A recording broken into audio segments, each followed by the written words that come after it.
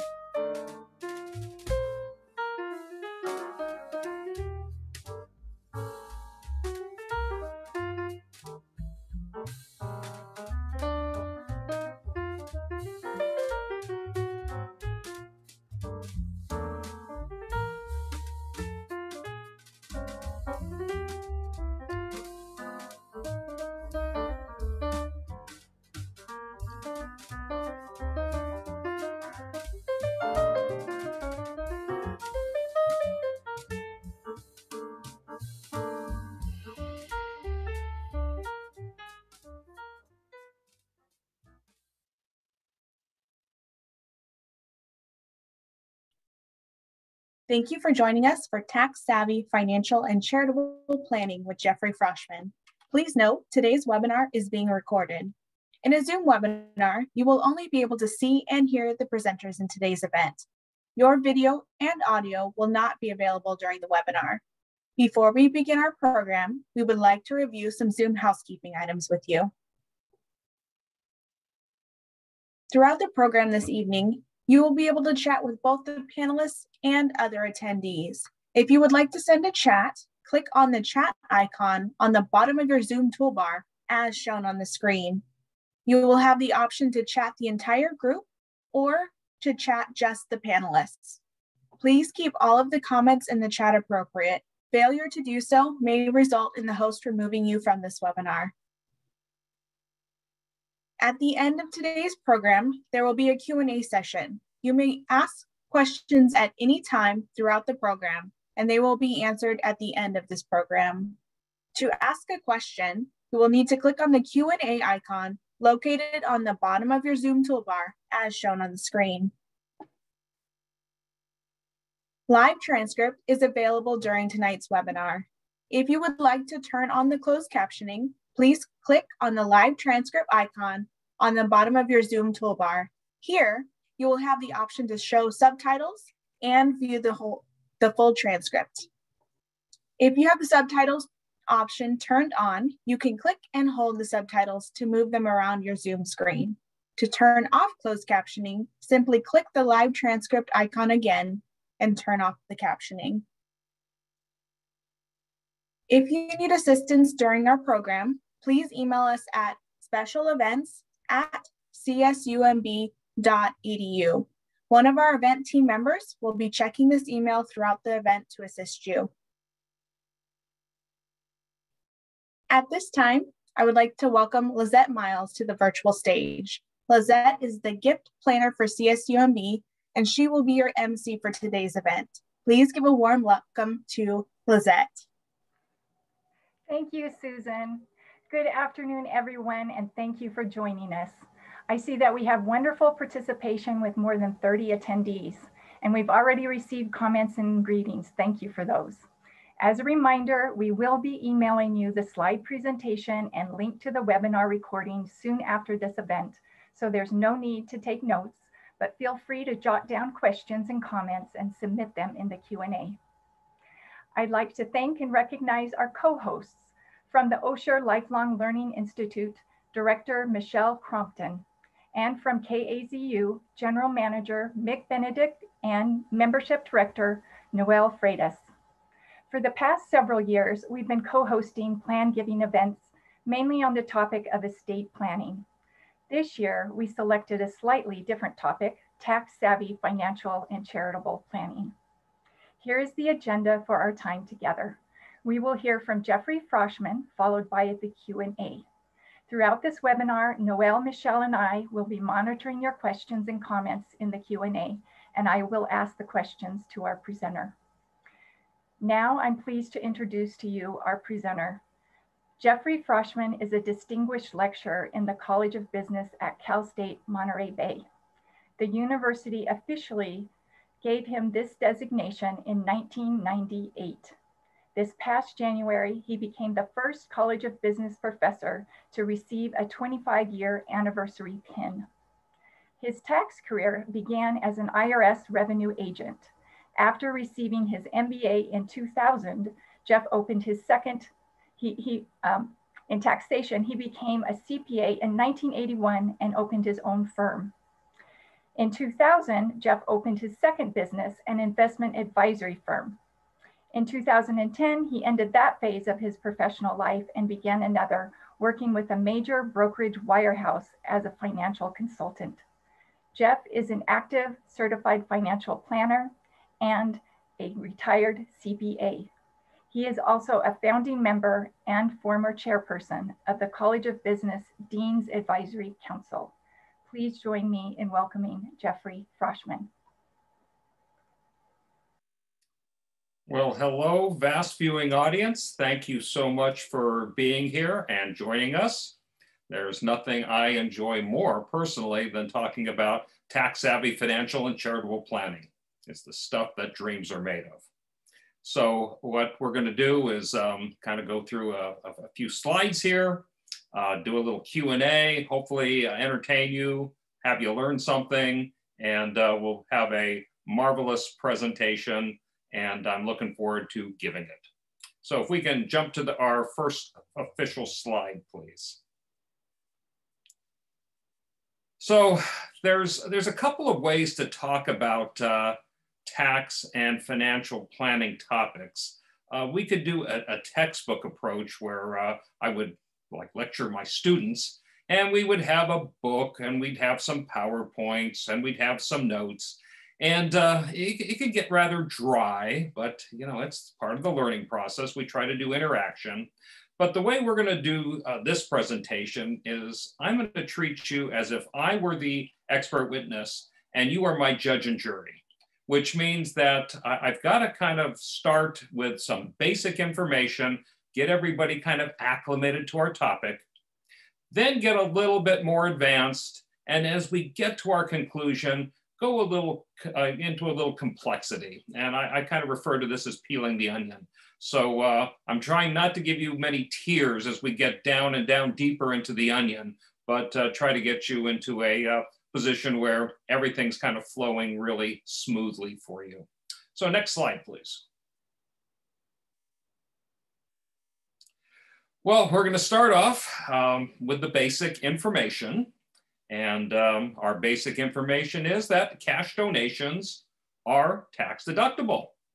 And donations here can be made with cash, with check, or with credit cards. But this will be the first of many different topics we'll discuss, where we have our basic rule, we'll have a general rule, and if there's a general rule, there's going to be exceptions to the general rule. So what are these limitations? Well, it depends if on your tax return, you take a standard deduction or if you do an itemized deduction. But you can't do both. So if you take a standard deduction, there's no itemizations. And I make that real clear to my students, and I'm just emphasizing that to you, a more mature audience who might have some more experience filing tax returns. So what are the rules? If it says cash donation, If you take a standard deduction, it's basically a $300 donation deduction you can still have. So that means for married filing jointly up to $600. So $300 per person. So next slide, please.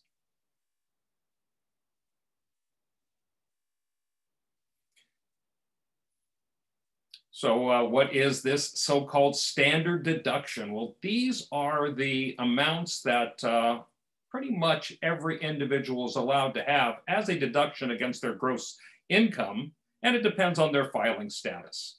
So I've listed here single, married filing separately, married filing jointly, head of household standard deductions, and there's an additional standard deduction if you are 65 or older and or legally blind.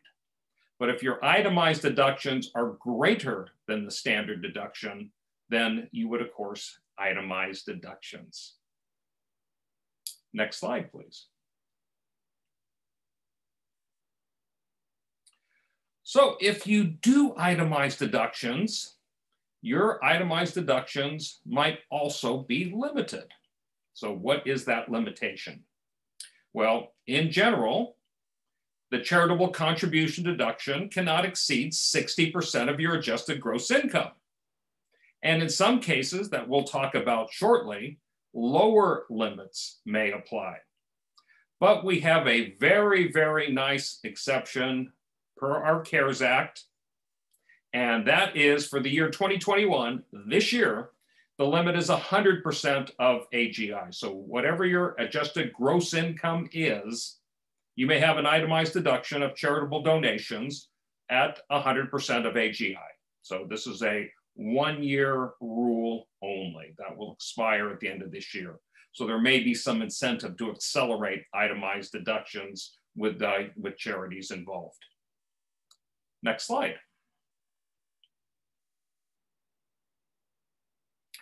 Well, we talked about cash donations, but what about non-cash donations or donations of property? So if you donate property, typically property will either have decreased in value or increased in value from the time you purchase it.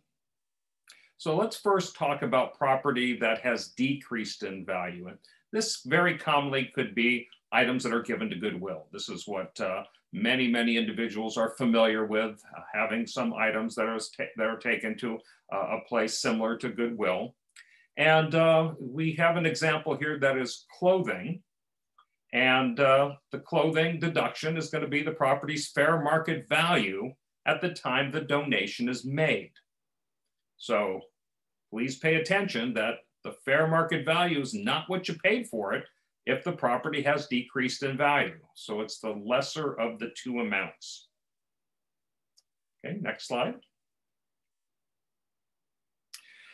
And we have now left the very basic rules and we're going to step into the more advanced items. And where this begins is if property has increased in value. So first there's a general rule. And the general rule is the amount of the deduction is the fair market value of the property at the time of the contribution. And that's the same rule we saw for property that has decreased in value. So the amount of the deduction is the fair market value of the property at the time of the contribution. But that's the general rule. So if there's a general rule, there's going to be an exception or 2 or 3 or 20 exceptions to the general rule. So how do we show you all this? We created more slides for you. So let's go ahead to the next one, please. All right, we have a major exception for what's called capital gain property. So what is capital gain property? It's appreciated property that if it's sold at its fair market value, instead of being a donation, that would yield a long-term capital gain. So what's a long-term capital gain? That includes assets that have been held more than 1 year. Not 1 year, but more than 1 year. I can't even begin to tell you how many people I picked up over the years as new income tax clients when I had my CPA practice, because when they prepared their own tax return and at the time, perhaps there wasn't a smart program behind the scenes prompting them on, they would sell property at exactly 1 year and think it was long-term capital gain. They'd get their nice notice from the IRS saying, I think you made a mistake here. That's short-term gain, which is ordinary income and taxed at a higher rate. So again, capital gain property is appreciated property that you have held more than 1 year. So ordinary income property is appreciated property that's not capital gain property, which means you held it 1 year or less. Then the deductible amount is going to be what you paid for the property, not its appreciated fair market value.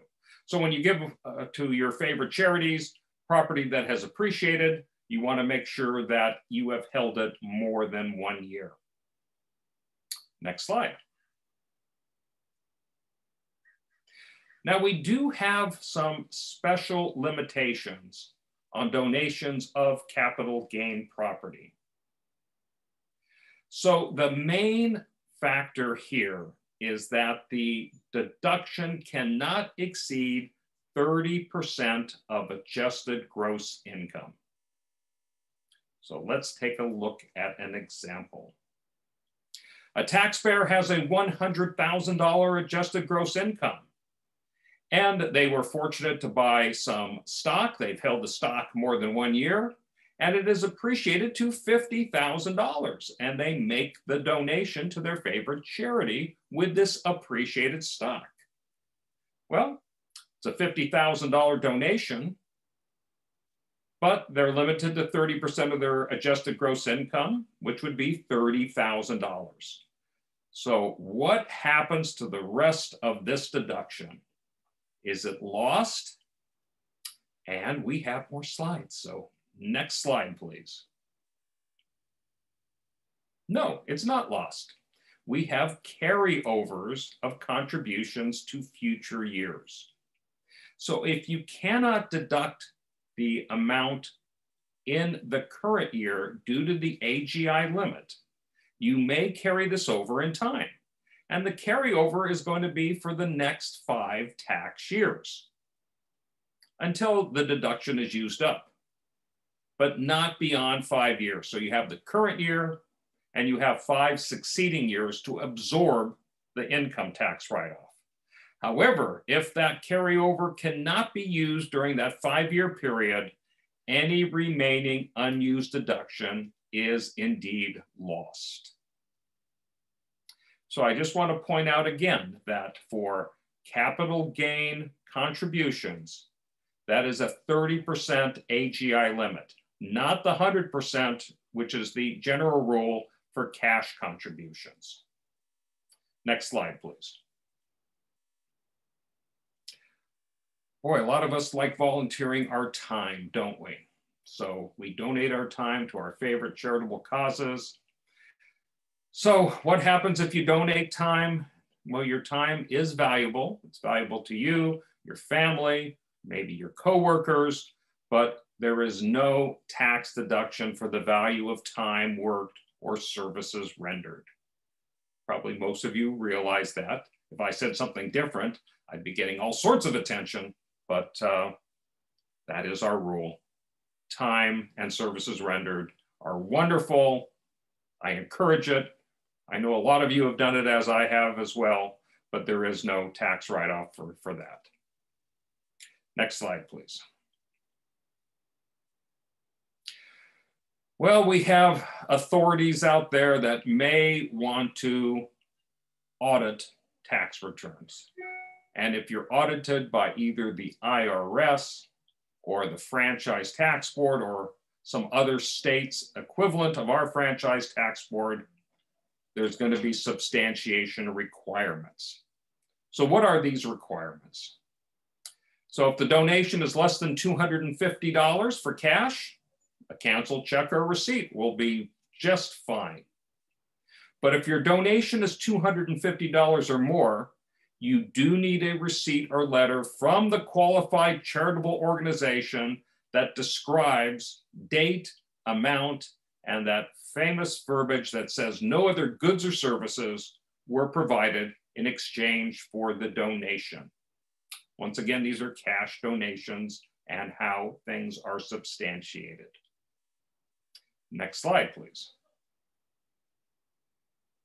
Well, what happens if you donate property? You donate a vehicle, or you donate any type of non-cash items. Well, the substantiation requirement for non-cash donations will vary, and it varies depending upon the amount of the donation. So if the donation is less than $250, get and keep a receipt.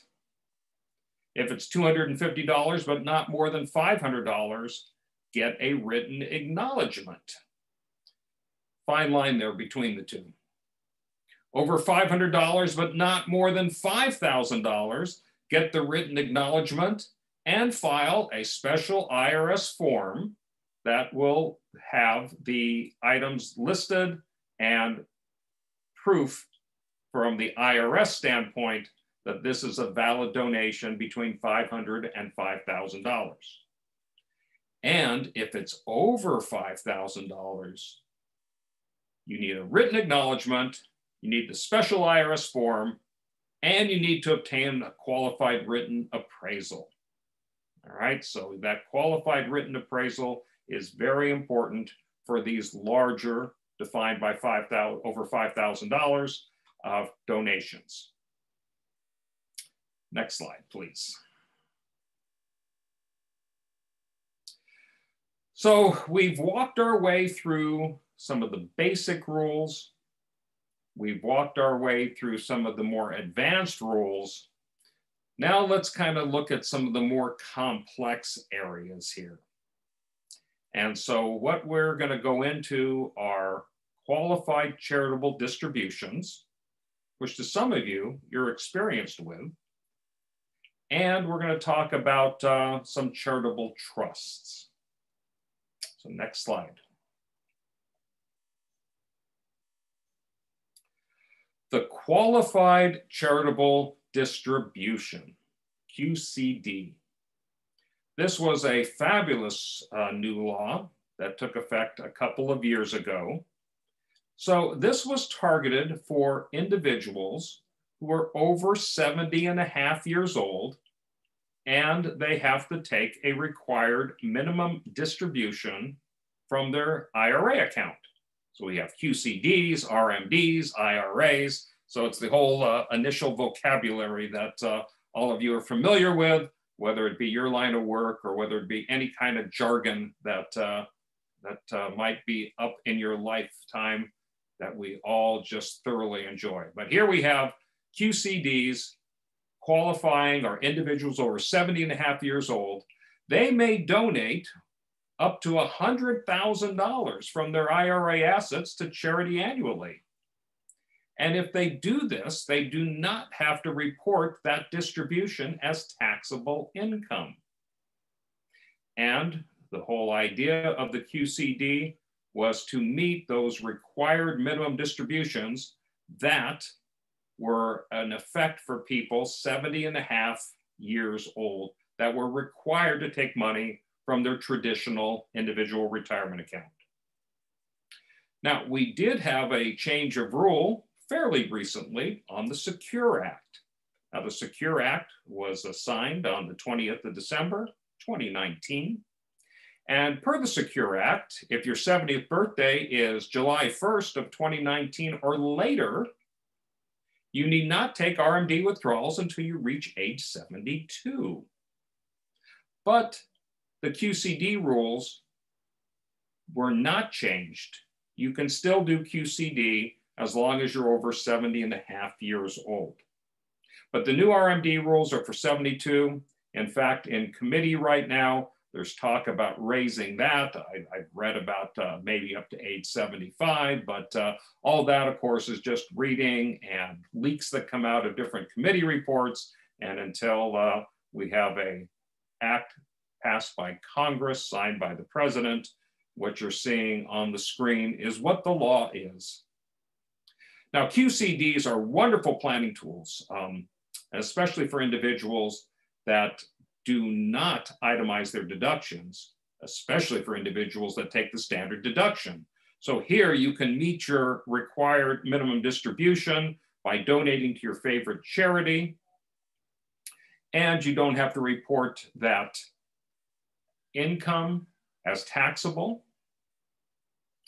And you get to make the donation to your favorite charity and still take a maximum standard deduction that you're entitled to.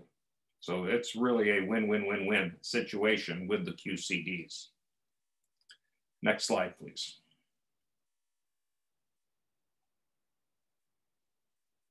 So now I'm going to talk a little bit about charitable trusts. And there's a charitable lead trust, charitable annuity trust, charitable remainder trust, all different acronyms involved there. But what I want to talk about now is what is a charitable remainder trust? And please keep in mind, this is a little bit more on the complex side, but hopefully it'll flow very nicely for you on the slides here. All right, let's go to the next slide, please. Charitable remainder trusts are CRTs, and they are used to avoid paying tax on the sale of highly appreciated property. So I wanted to put an example together to kind of illustrate how this would work, and of course, be around to answer any questions somebody might have on CRTs. So let's say that many years ago in a galaxy, well, okay, on planet Earth, a taxpayer purchases a ranch for $600,000. That ranch now has a fair market value of $6 million. So if sold, the federal and California taxes on the $5.4 million gain would be a little bit more than $1,400,000. And FYI, Congress is thinking about increasing capital gains taxes. So this amount could be much higher, and it could be much higher fairly soon. What to do? What do we do here? And the answer is we consider using a charitable remainder trust. Next slide, please. So how does a CRT work? So let's use our example of a $6 million property with a cost basis of $600,000. How this would work is as follows. Before the property is sold, we transfer the property into the charitable remainder trust. The CRT sells the property, but since this is a charitable trust, there's no income tax due on the sale. So after some selling expenses, the CRT now has about $5.6 million in cash. And I'm assuming in my example here that there is no mortgage or liability attached to the property. So with that cash, the CRT then invests in a diversified portfolio of equities and fixed income. And you lay folks might call equities and fixed income stocks and bonds. But in the profession, we refer to it as equities and fixed income. All right, so the trust agreement rule will require that the CRT distribute 5% of the trust value to the original property owners each year. So what we're trying to do here is create a tax-free sale where 100% of the cash is available to invest. And then per the terms of how charitable remainder trusts work, the owner or owners of the CRT usually get, and again, there's some complex rules here, but they'll usually get 5% of the trust value each year for distribution. Now, that annual distribution that comes from the trust assets, which are liquid assets now, is taxable income to the owners. So that's part of taxable income potentially, and in most cases, it's part of retirement income for someone. When the owners pass away, the remaining principal does go to their favorite charities. And again, this is all in the trust agreement, so you can list your favorite charities.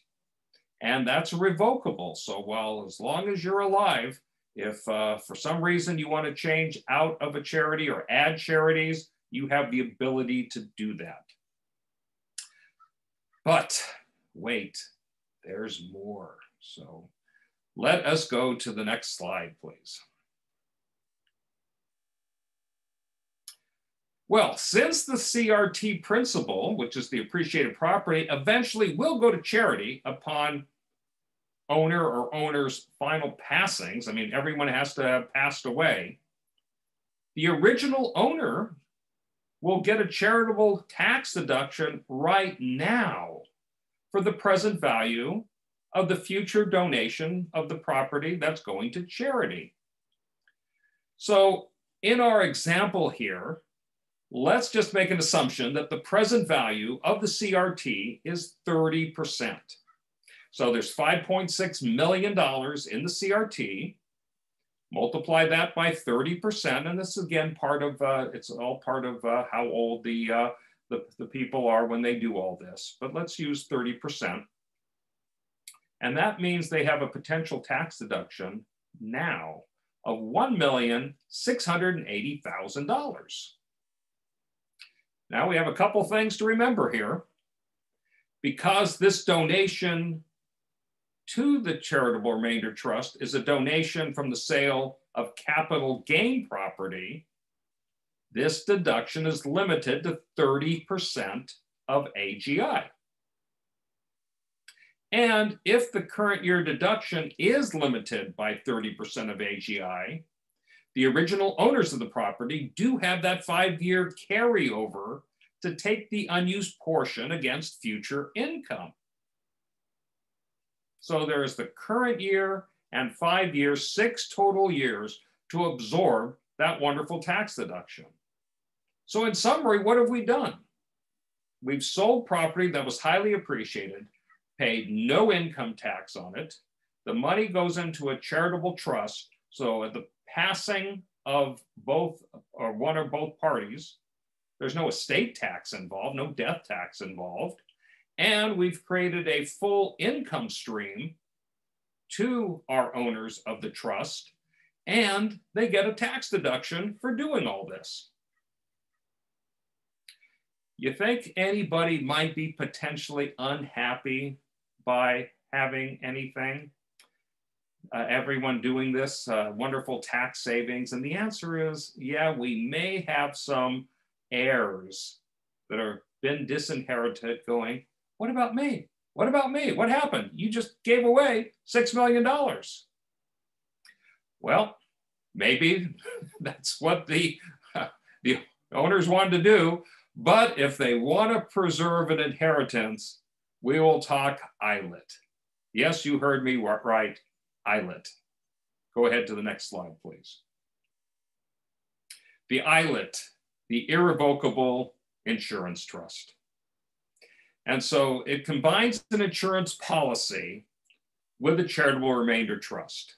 So the insurance policy, if married, is a second to die policy. Of course, if it's a single person, the policy's on their one life. And the insurance policy pays out to the, quote, disinherited, unquote, heir or heirs after both owners have passed away. And in the Irrevocable Life Insurance Trust, the insurance proceeds are completely free of both income taxes and estate taxes, death taxes. So an ILIT is pretty complex, especially working with a charitable remainder trust. You know, I've given you here a maybe 120-second snippet on something that's going to be a little bit more complex to get to the bottom of how all this works. So if these ideas are of interest to you, do not attempt to try these things at home on your own. So you'll need, and I have 4 points here, and you notice the common word on those 4 points is experienced. So an experienced estate attorney, a life insurance agent or broker, a CPA, a financial advisor. You need a team to make all this work, but when it works just beautifully. Next slide, please. Well, that's the end of what I hope was a smooth presentation. Of course, you're my judge and jury, and you have to render the final verdict.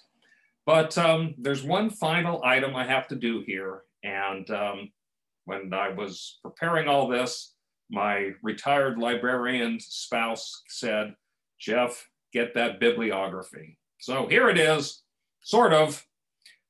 You can go to IRS Publication 526 and find some nice reading on this topic. I happen to know a lot because I've worked on these in my career a number of times. And lastly, to my special consultant, my PowerPoint guru, Professor Gary Schneider, because when I started putting my slides together and I said, I have a few simple questions I want to ask, he, who knows me very well, said, just give it to me, I'll do it, it'll be faster than explaining it to you. So Gary, I tip my hat to you if I was wearing it right now, and thank you. Next slide, please.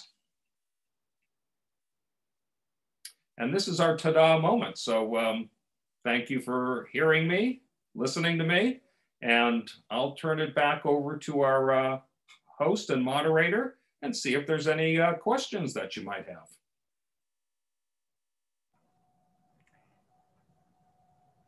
Thank you, Jeffrey.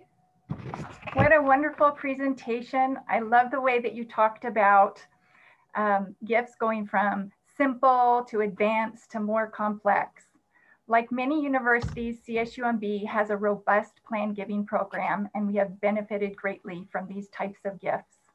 In fact, last year, as we celebrated our 25th anniversary and the successful conclusion of our first ever comprehensive fundraising campaign, planned gifts comprised a significant portion of the campaign. And now we are opening the virtual floor to questions and comments.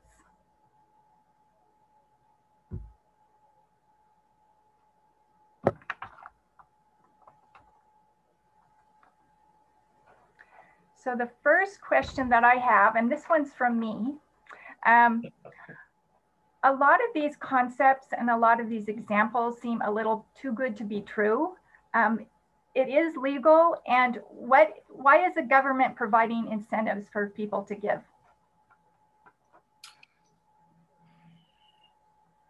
Well, it's a multi-layer answer to that. Who writes the tax laws?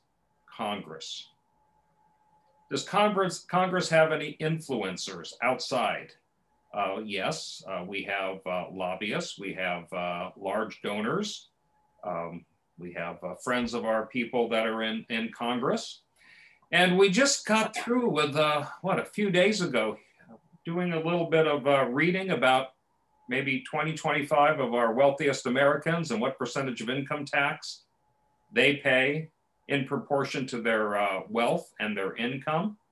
Of course, as a professional, like any professional, I read that and not only know how they do it, understand why they do it, and if it's perfectly legal, why wouldn't you not do it? But all this, while it may be too good to be true, these are advanced estate planning and income tax planning techniques, and they are out there to clearly help certain people, individuals, to keep wealth. And I'll leave it at that.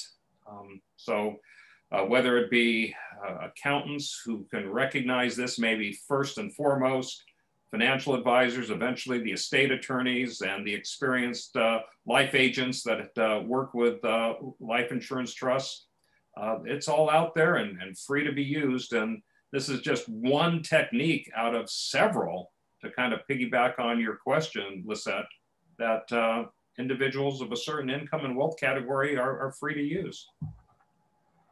Yeah, so you had also mentioned the qualified charitable distribution. So that's something that most people that are in their 70s would be able to take advantage of. So I wanted to ask a little bit more about that because I've got several questions. And one is the source of the donation. That needs to be a traditional IRA. Is that the... Well, to get the maximum tax advantage out of this, you would want to use a traditional IRA because it's only the traditional IRA that's subject to the required minimum distribution. Mm-hmm. So if it doesn't come from a traditional IRA, it must come from a Roth IRA, which is a completely different type of investment and retirement plan. And if you meet the requirements of a Roth IRA, you can take any distribution you want. It's completely tax-free. And then, of course, from there, you can make your donation or not. But to get the full benefit, the QCDs were meant specifically for traditional IRAs. So what if, like I have a retirement account with my my employer. So can I convert to an IRA, a traditional IRA? You have a retirement account with your employer. So chances are, unless the plan allows you, the chances are the plan is not going to allow you to take money from that while you're still working with your employer. You need what's called separation of service, which means I'm gone. I'm not there. I quit. You're fired. You know, all those kind of separation of service. Then you have a choice that you can do what's called a rollover or a transfer into an individual retirement account. That's great. So once I'm retired, then I have that option to convert to a traditional IRA, and then I'd be able to take advantage of the QCD. Yeah, then you would have that choice to make, yes. All right. So the other question that has been coming up is about the money can be distributed to qualified charitable organizations. What about donor advised funds? I'd heard that somebody was wondering if they're eligible. Well, going from a QCD to a donor advised fund, I actually haven't heard that one before.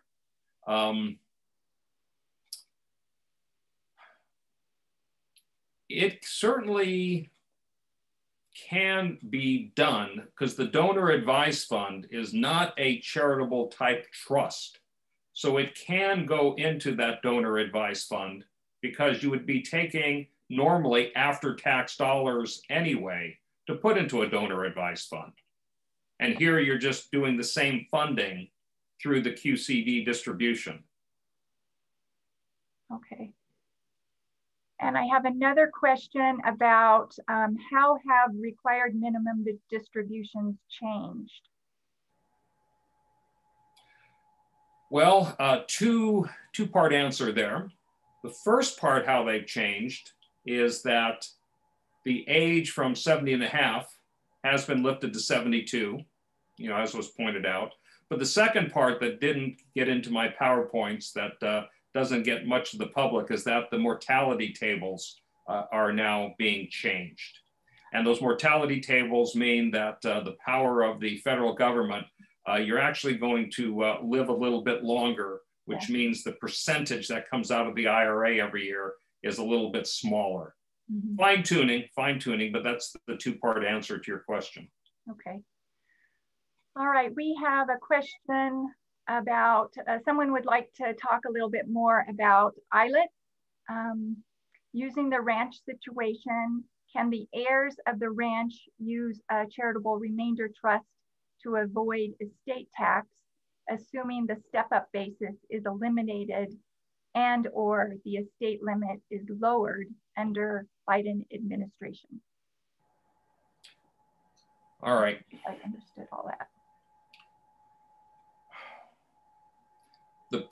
One of the purposes of the charitable remainder trust to be set up is to avoid the capital gains tax. Mm-hmm. So the property gets transferred into the trust. And once it gets transferred to the trust, for the owner of the trust, that is out of the estate now.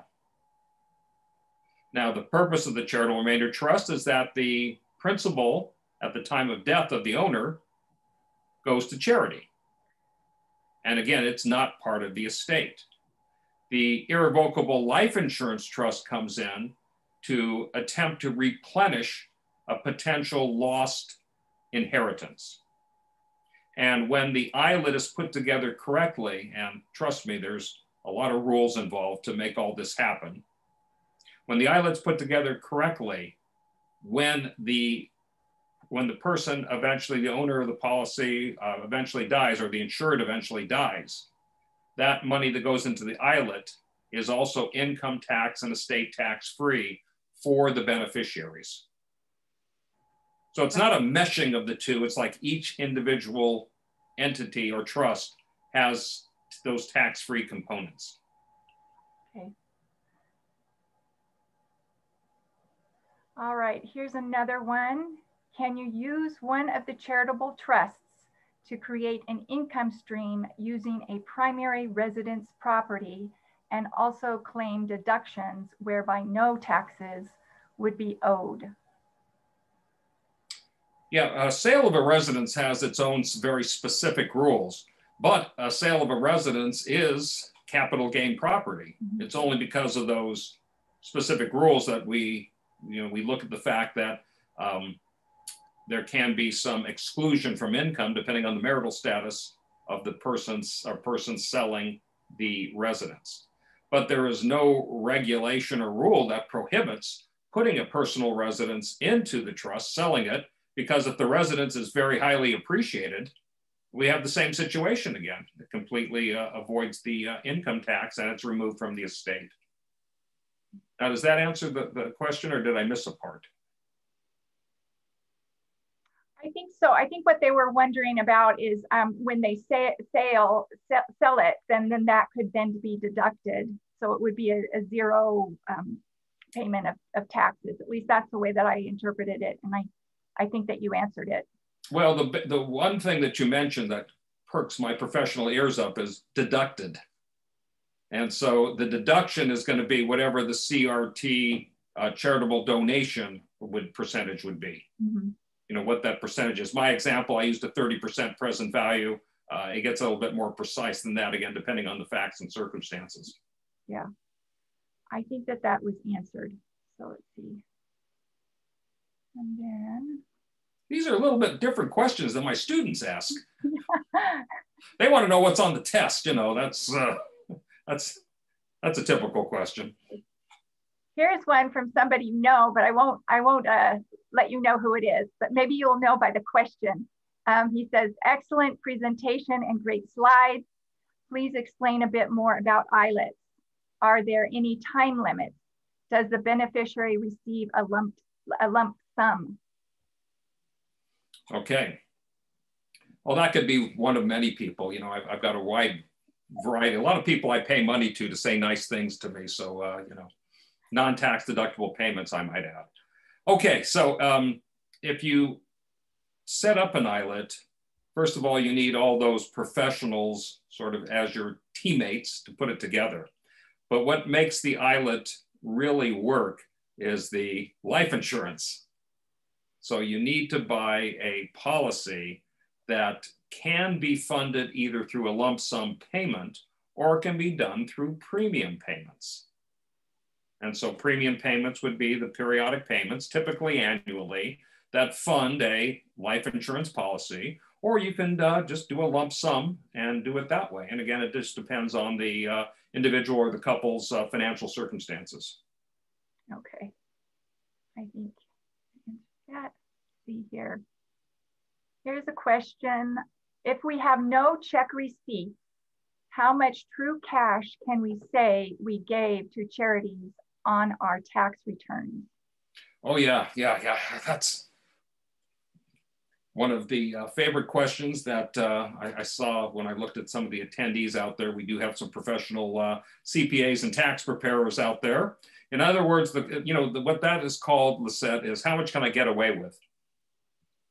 And I mean, right? If I don't have any receipts and stuff, what's this limit before somebody checks? Well, you're right until proven wrong. So let's just say that there's specific rules that I quickly laid out.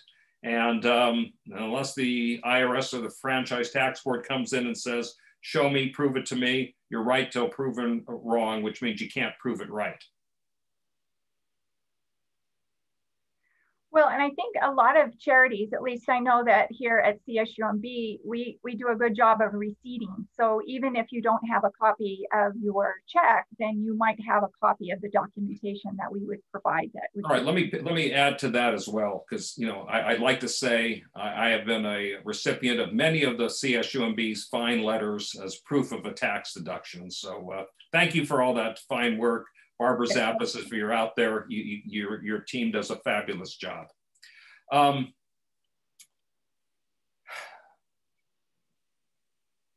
Yeah, what happens with the proof is that there can't be any goods or services exchanged for it. I mean, we know that. I kind of pointed that out. And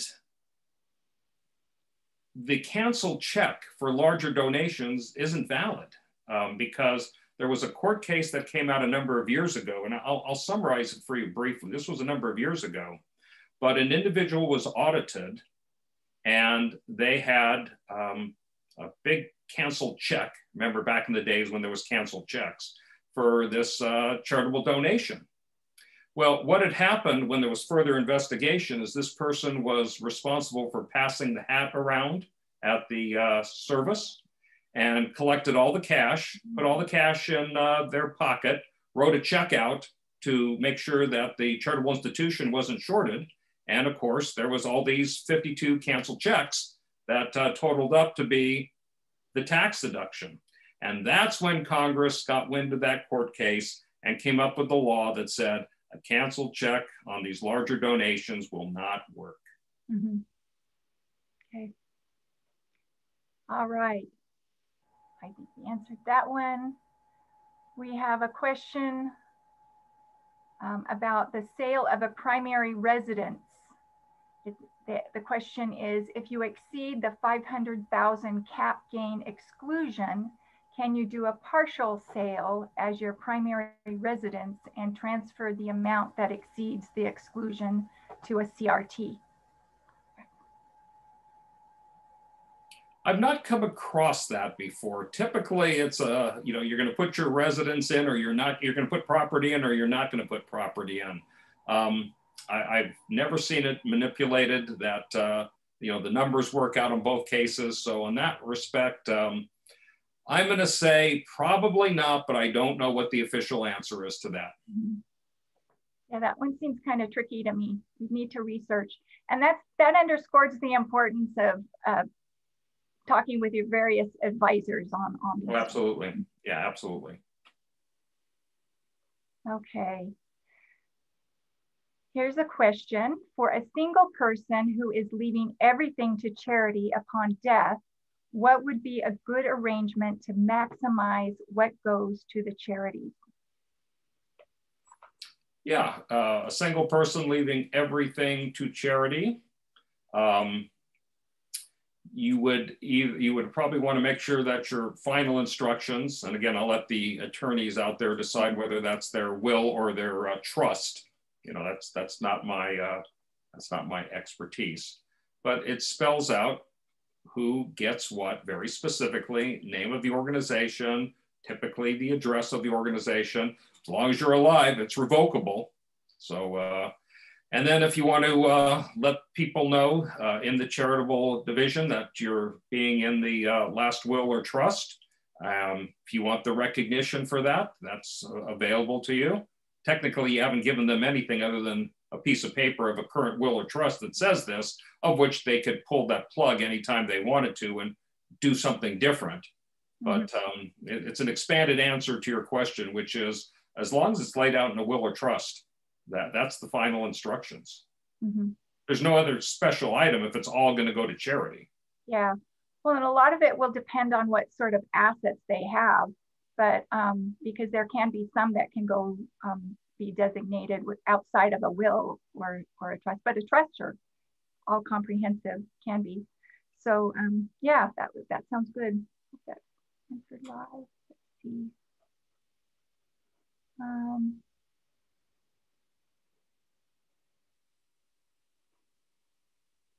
Okay, I have some other ones.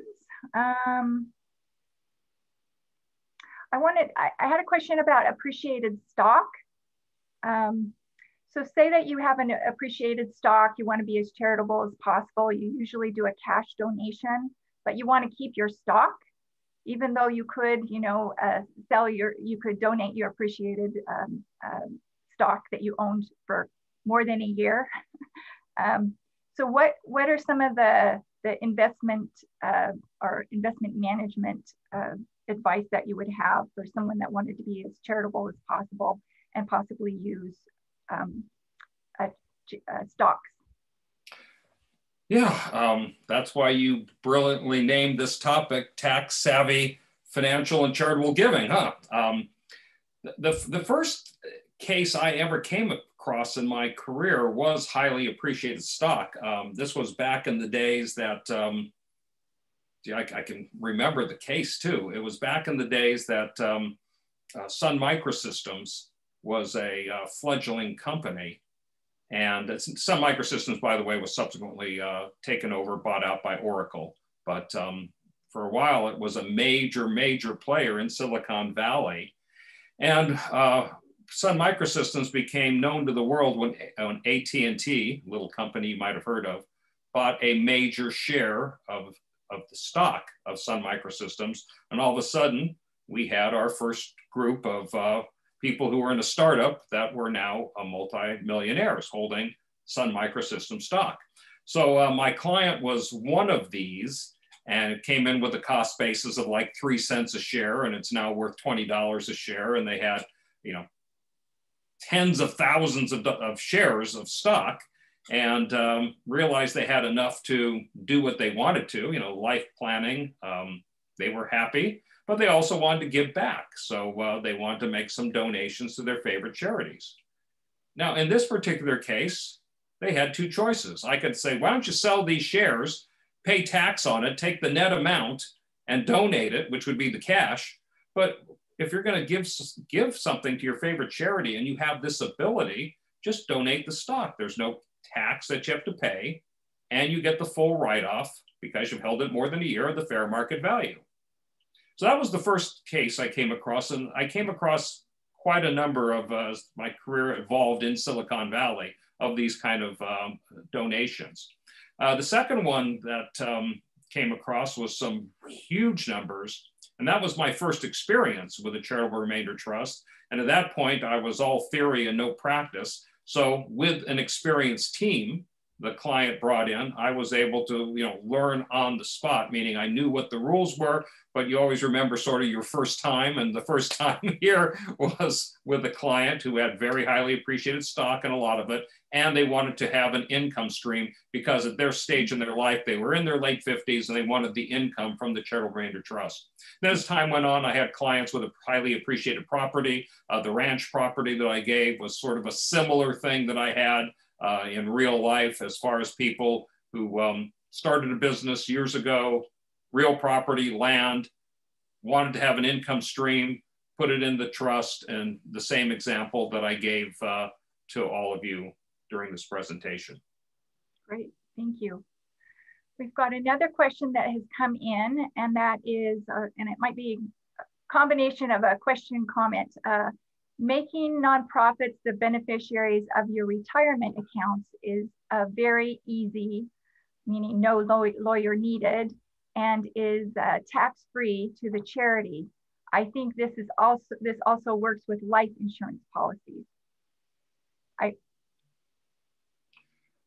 Well, let's see, a couple of ways I can interpret that. First of all, any monies that pass from an IRA, that goes back to your earlier comment, Lisette. That goes outside of probate. That's a direct, that's direct to the beneficiary. So it does not need to be in your will or trust. It's on the instructions of the retirement plan. Mm-hmm. Now, life insurance is a different beast. If the life insurance proceeds go to an individual, it's potentially part of a taxable estate. The proceeds themselves are not taxed to the beneficiary, but it is part of the taxable estate of the decedent. Mm-hmm. However, if the beneficiary of the policy, and remember, there can be multiple beneficiaries, whatever amount goes directly to a charitable institution, that is not part of the taxable estate. So that'll pass tax-free, estate tax-free. All right. let's see here.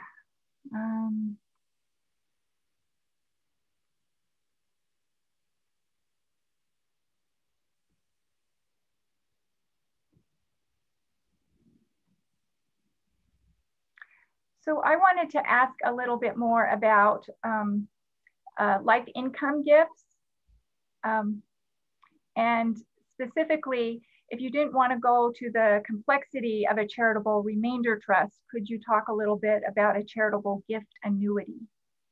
Yeah, charitable gift annuities are certainly not as complex as a charitable remainder trust. And here what happens is you make the donation right to the qualified organization, whether it be your favorite XYZ, CSUMB, and a gift annuity, what that'll do is depending on the age of the donor, they'll get an income stream back, a certain percentage for the rest of their lives. And so that's how a gift annuity would work. Yeah, those have been very popular at CSUMB. All right, so I have another question. They say, I'm not sure if this falls under today's topic, but can you explain IULs, Indexed Universal Life Insurance Policy? It is sometimes referred to as a rich man's Roth IRA. Yeah, I can talk about that. It is definitely outside the scope of this. So I think, I teach the new risk management and insurance course that's going to be offered next semester. And this is a little bit, it is mainstream in the insurance world, but it's not necessarily mainstream for our topic today. So I think I'm going to pass on that. And yeah, it's just would not hold a lot of interest, I think, for folks right now. All right, let's see here. Question, can you donate funds from charitable trusts to a nonprofit where you work?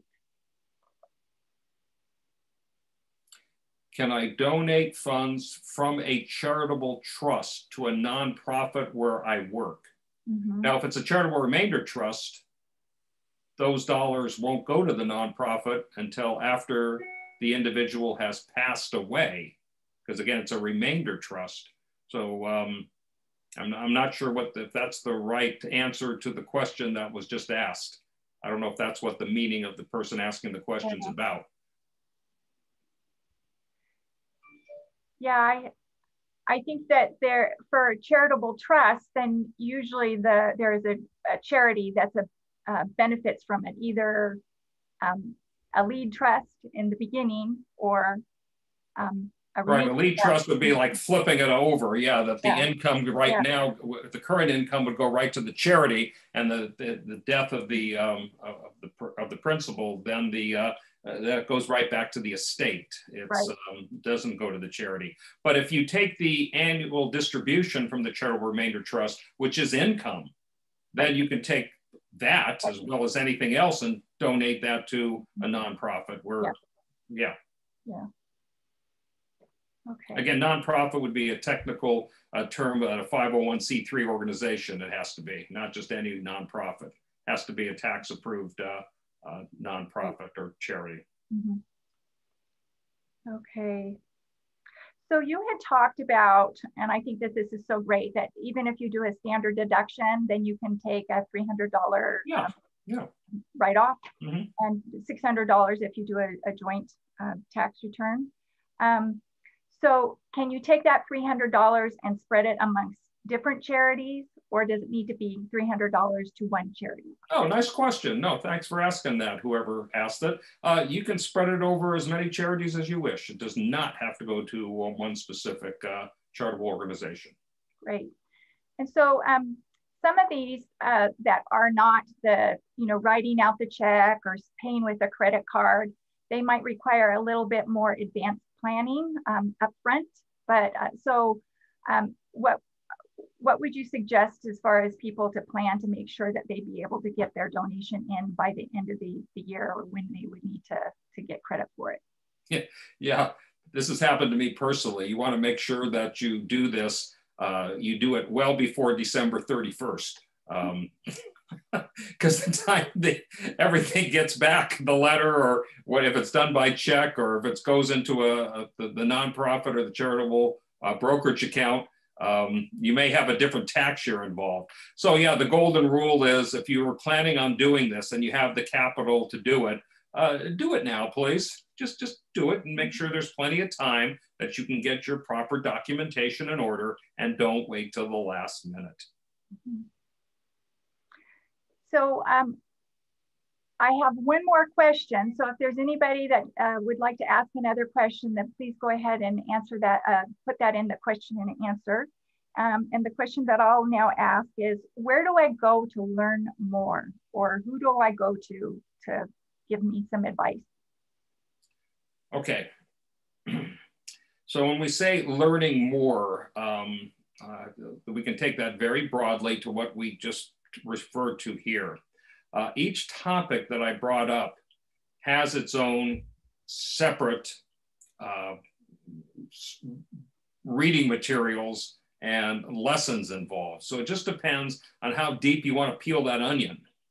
As I mentioned in my bibliography, that IRS publication will give you some nice general reading that'll enhance what I've talked about here.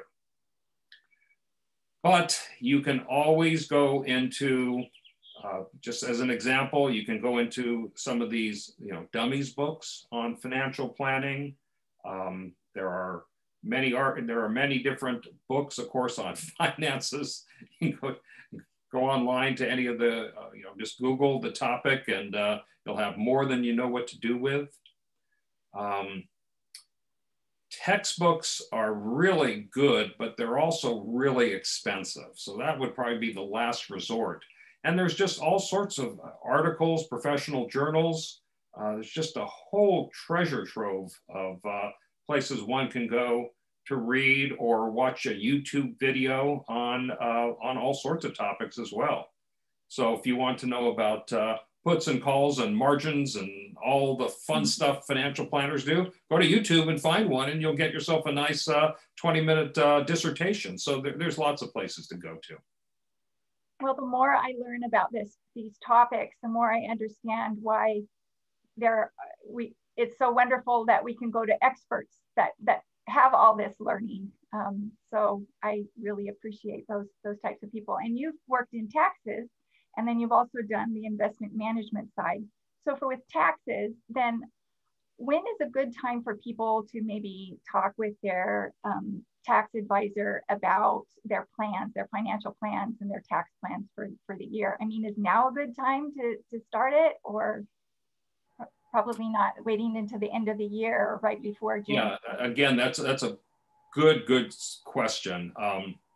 You're going to find a lot of professionals are extremely busy as we get to the fourth quarter of the year, because that'll all start bunching to what can I do? What can I do?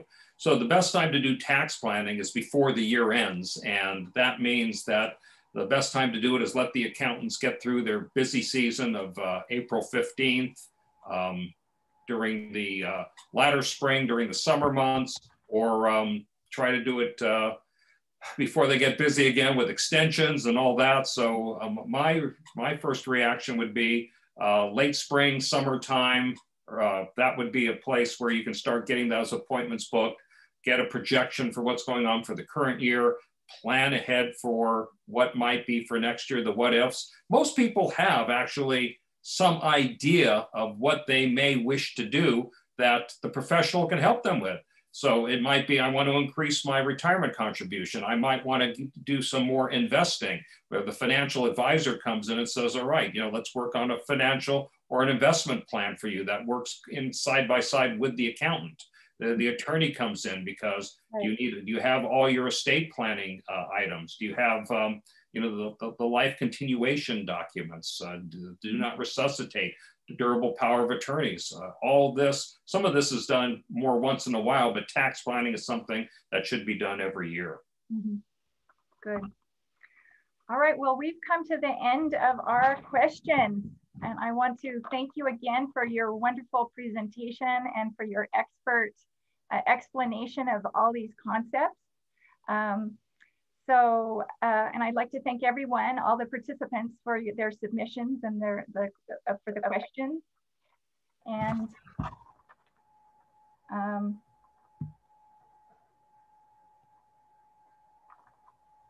yeah, thank you for all the great questions you submitted there. Very, very much appreciated. It makes doing this a lot of fun, and hopefully you get some good information out of it.